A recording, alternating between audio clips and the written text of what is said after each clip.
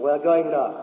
We're going down to exactly the same fate which destroyed the greatest civilization the world had seen before the modern age, the civilization of ancient Greece, when you had in quite a small area a number of city-states hating each other, fighting each other, tearing and destroying each other, and that wonderful thing which had produced thought, art, literature of an incredible beauty which has adorned the ages ever since. That wonder of Greece was destroyed because they could not realize the brotherhood of Hellas and live together in friendship and in amity and in love together.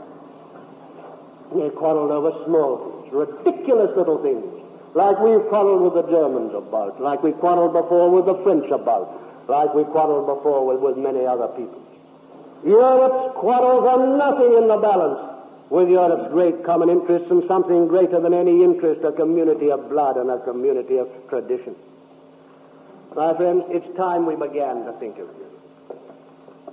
There were days not very long ago when Englishmen and Scotsmen and Welshmen couldn't live together at all, when they fought each other continuously. There were days before that when you had battles between Wessex and Mercia in England. Before that when village fought village. Well, civilization as we know it today is a very recent thing. They were even talking languages that they couldn't understand. But they came together in bigger communities because they had the same blood and the same deep feelings. And they became a nation. And that's exactly what we're asking the European peoples to do. Not to go under in the faith and in the disaster of ancient Greece, but to come together realizing that European blood means an European nation.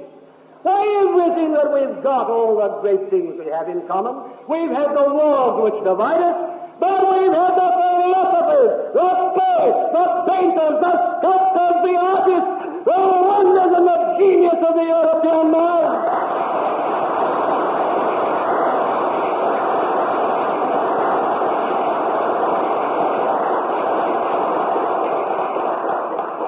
Those are the things which unite us. Worlds are divided. We've shed blood. Our crime, blood. We fought about nothing. We lost our tempers. Oh, we didn't. The people, we did not feel angry. We did not want the wars. Our rulers did. This small, ridiculous clique of conceited and incompetent men who lost their tempers with each other in every country, who quarreled and fought about things which did not matter at all in comparison with this vast possibility of a united Europe.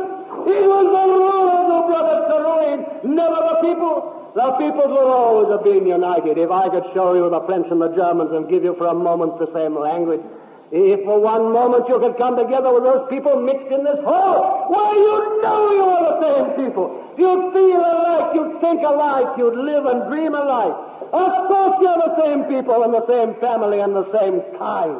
And you've got to live together or you'll die.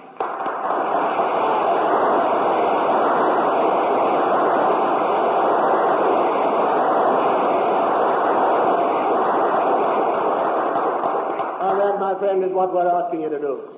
We're asking you to forget that you fought a German yesterday, that you fought a Frenchman the day before that you hated the Frenchman then, even more than you hated the German last time. Ask you to forget all the feuds and wars and horror and blood and beastliness that has divided Europe, and think of the great things that you have together.